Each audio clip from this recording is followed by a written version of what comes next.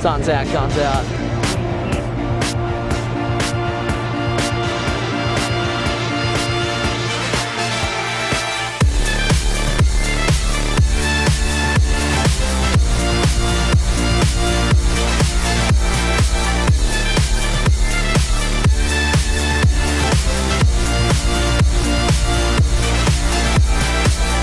Hello and welcome to the first ever Australian Mogul Skiing Academy news update.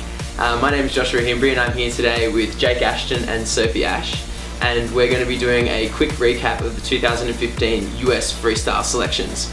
Over to you guys. Hi, my name is Sophie Ash and I'm from the Mogul Skiing Academy. The course Ambush was the perfect course to start the competition season on, with 225 metres of moguls and jumps to play on. There were 64 girls and 64 boys from all over the world competing, including Bermuda, China, America, Australia and many others. The competition's pretty strong. We've got some people that qualified for World Cup and are also skiing World Cup in here, so pretty strong field. We've also got a lot of Northern skiers, so it's fun comp, so I love to compete in selections as the standard of skiing is always really high. There are World Cup skiers such as Sophia Schwartz, Taylor O'Neill, Rowan Chapman-Davies and Troy Tully, and many others who I get to train alongside, maybe even Jewel if I'm lucky. This year the team was much more prepared than in previous years. The course on Ambush was up a few days earlier, and I think that always helps to improve the skiing. The competition vibe was awesome, as it always is. As we skied, Bruce Perry Sr. commentated our every move, and the crowd at the bottom was great, as usual.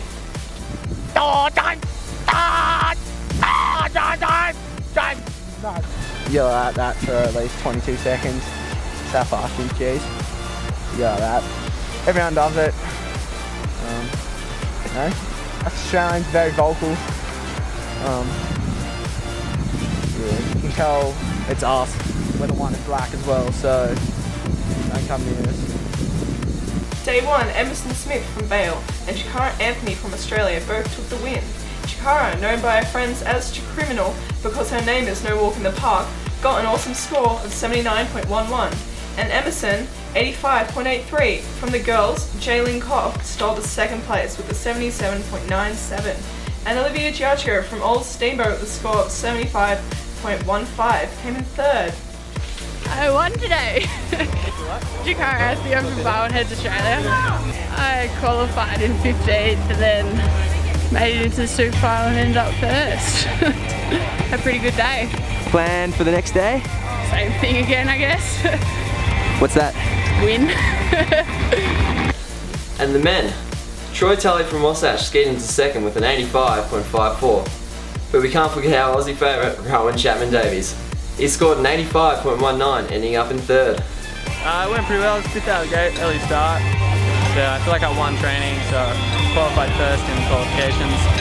Into the final one, I qualified first again into the super final, and then put down another run and got a third, finished a third in 3 times. The standard of competition today is really high. We have a lot of good skiers here. I think the podium's a testimony to that, but also like the super final, there's some sick guys in there, and then the final in general, there's a lot of sick skiers. Day 2. Another day, another run. An All-American winner was on day 2. Jaylyn Koff and Joey Disco both took out first place. Jaylyn from Steamboat reached a score of 82.98 and Mr. Disco scored an 87.58. Yes, Chikara, welcome back to the podium club. With a flawless ski out, she came in second with a score of 80.67, and in third, Nessa Zimian with a score of 79.95. Nessa's D-spins were awesome. A jolly good show, I say.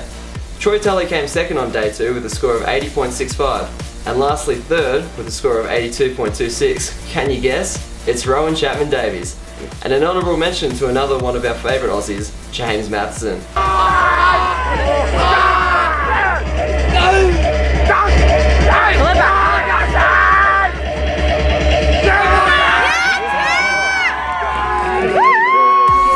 He got in super finals both days, an awesome effort indeed.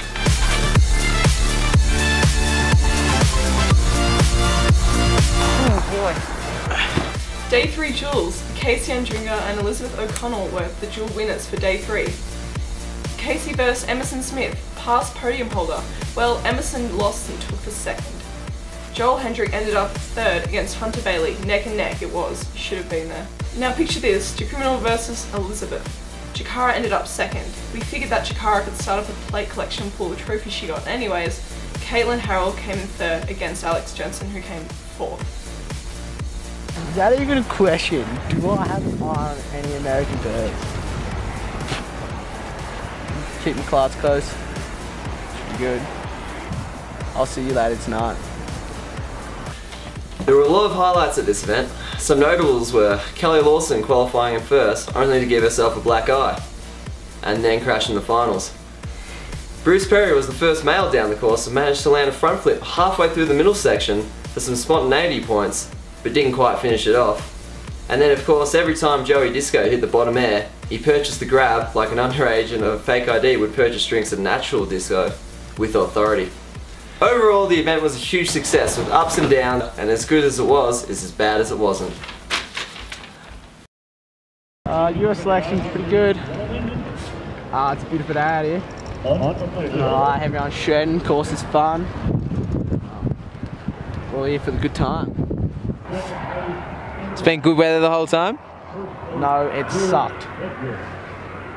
Weather got pretty flat yesterday. It was good for girls though. The girls had nice and sunny and it came in for the boys. But it doesn't change the skiing, you know. Unless you're rolling champ Davies, fair weather skier. How do you describe the weather? What the hell? What kind of question's that? You know what? The weather's cold. It's winter, it's cold. It's cold, I hate the cold.